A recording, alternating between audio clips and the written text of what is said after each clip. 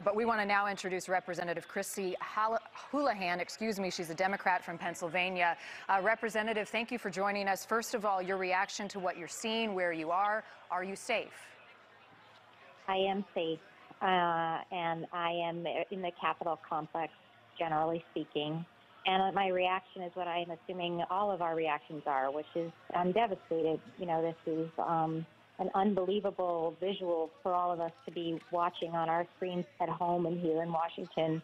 To see the People's House being pillaged by a mob is one of the things that I never thought I would see in this country. Give us your account of where you were and what you witnessed inside the chambers. So I was not in the chamber. I'm a member of the delegation from Pennsylvania, and Pennsylvania is one of the states where we anticipate there will be a conversation about the validity of our results. And so the Pennsylvania delegation, had been working with our speeches. And so I had been working from home and ended up walking in kind of around 1 or 1:15, and that's around when the Capitol building was breached. And so watched people, you know, mounting stairs that typically are empty, watched people pillaging the area, and very, very loud booms, which I assumed were maybe crowd disbursement. But it was literally otherworldly and really very, very concerning, as you can probably imagine.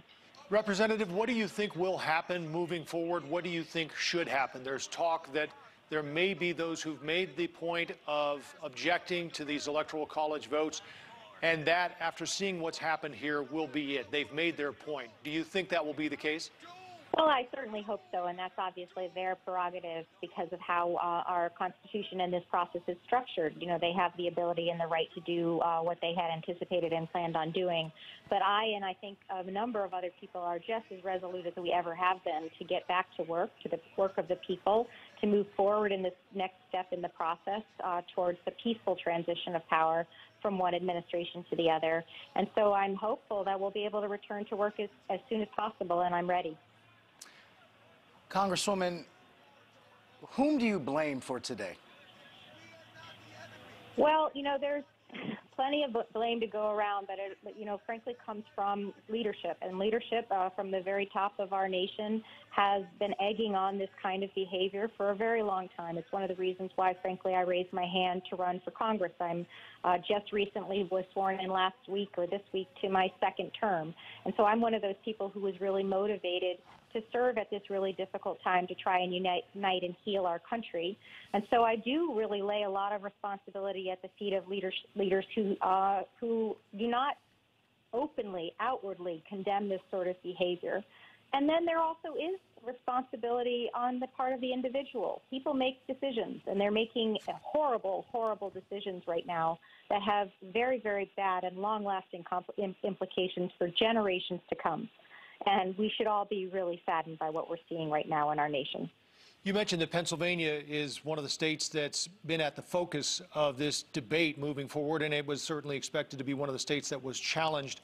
What would you say to people who, Congressman, are watching this, and despite the numerous defeats in court and elsewhere, the pushback from secretaries of state, think this was rigged? It's one of those conversations which is hard to have, important to have, but really importantly, I come from not just Pennsylvania, one of those states that is in contention, but from a part of Pennsylvania that is very purple. Chester County, where I live, is 40% Democrat, 40% Republican, 20% independent, and we're a community that voted across the aisle and does historically. And I would ask those people who still believe that this is in some way a rigged election, which one of those ballots where people voted for Vice President Biden and then voted for my opponent? Which one of those ballots where people voted for President Trump and then voted for me? And there were many. Which one of those would you say should not be honored and respected? And it is really hard when you start to tease apart the numbers there. Hundreds of thousands and millions of ballots in the state of Pennsylvania would be people would be disenfranchised, and that is not the will of the people. And we should respect the will of the people and the solemnity and due process of our democracy. I'm sorry. One last question before we let you go. I know obviously you're having a surreal day. I'm fascinated by the practicalities of the moment. How do you anticipate getting out of the Capitol tonight, and when? I'm not sure. I'm not worried. I am resolute and intentional, and this is in many ways certainly not what I expected from my freshman and now sophomore experience, but it is unfortunately where we are. So I am determined that if they call the House back into session sometime today, that I will be there. And I am confident that I will be, if the time comes, I will be taken somewhere else. But I am calm and collected and resolute right now.